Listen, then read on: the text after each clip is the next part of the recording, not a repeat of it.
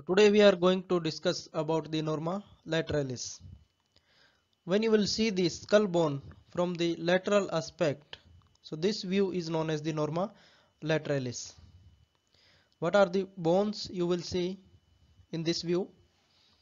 You have the frontal bone, parietal bone, occipital bone, temporal bone, sphenoid bone, zygomatic bone, mandible, maxilla, nasal, and the lacrimal bone.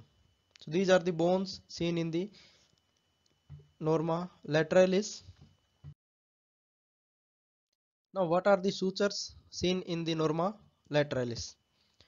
So you will see the coronal suture between the frontal and the parietal bone, parieto-squamosal suture between the parietal and the temporal bone, lambdoid suture between the parietal and the occipital bone,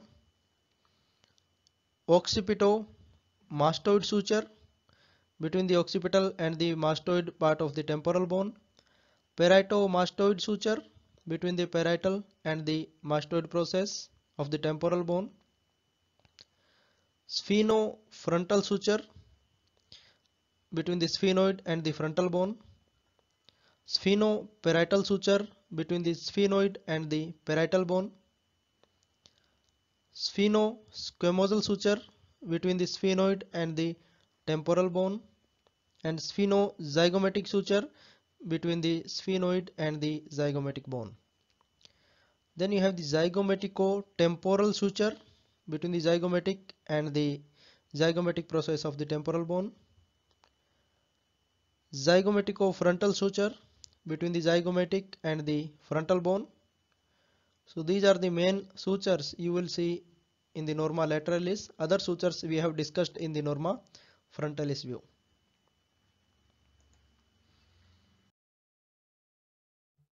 So what are the other features? You have to trace the temporal lines. So two lines you will see on the lateral aspect. One is the superior temporal line. If you trace the superior temporal line, it will fade out in the posterior part. But the inferior temporal line, if you will trace, it will continue as the supramastoid crest. So initially these two lines are combined, but later they will separate from each other. These are the superior and inferior temporal line.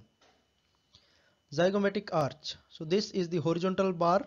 You can see this zygomatic arch is formed by the temporal process of the zygomatic bone and the zygomatic process of the temporal bone. It is having the superior border which will continue anteriorly as the temporal lines and posteriorly as the supramastoid crest.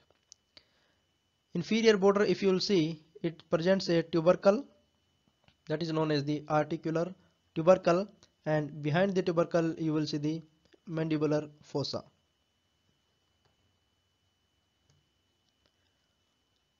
Behind the fossa you will see one opening that is known as the external acoustic meatus. If you will see the external acoustic meatus, it is having the anterior wall, posterior wall, roof and the floor. So anterior wall, floor and the lower part of the posterior wall is formed by the tympanic plate, and this posterior superior portion is formed by the squamous part of the temporal bone. Next we have the suprameatal triangle. This is the suprameatal triangle just posterior superior to the external acoustic meatus. It is bounded in front by the posterior superior margin of the external acoustic meatus, above by the supramastoid crest, and behind, if you will take a horizontal or if you will take a vertical line from the posterior margin of the external acoustic meatus, so this will form a triangle. This triangle is known as the suprameatal triangle. So mastoid antrum lies deep to this triangle. Then we have the mastoid process this mastoid process is projecting downward behind the external acoustic meatus. So this is the mastoid process. Next we have the asterion. This point is known as the asterion, where you will see the perithomastoid, occipitomastoid and the lambdoid sutures will meet. So this point is known as the asterion. In the fetal life you will see a membranous gap that is known as the posterolateral fontanelle. Next you have the styloid process. This you can see it is a thin long bony process projecting downward. It is a part of the temporal bone.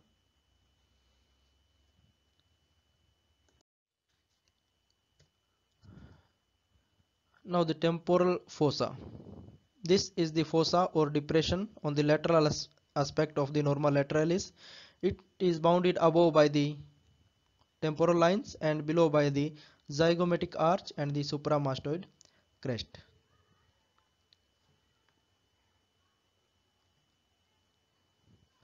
So this point where these four bones are meeting, this H-shaped area is known as the pterion, where the frontal bone, parietal bone, sphenoid bone and the squamous part of the temporal bone will meet. This point is known as the pterion. And this area is situated 4 cm above the midpoint of the zygomatic arch. If any injury at this point, it can injure the anterior division of the middle meningeal artery.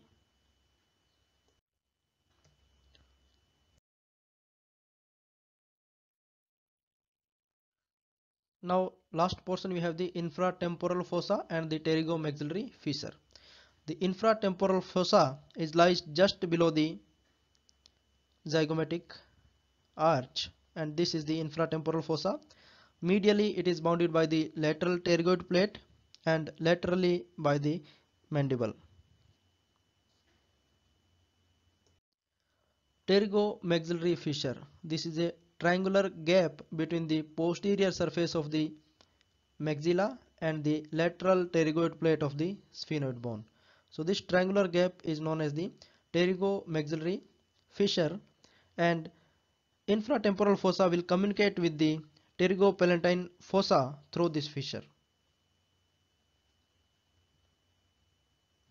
Thanks for